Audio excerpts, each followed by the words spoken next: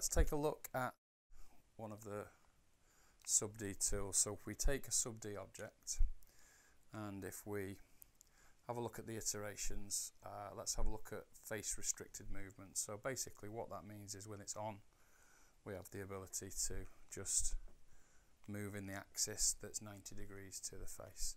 So for example, if I was to use the fire button, I can go out this way, take this face, this one, and that way you can start building up with an extrusion on the fly. So if you're building weaponry or something, and basically it's just going to restrict it to an axis as you pull out.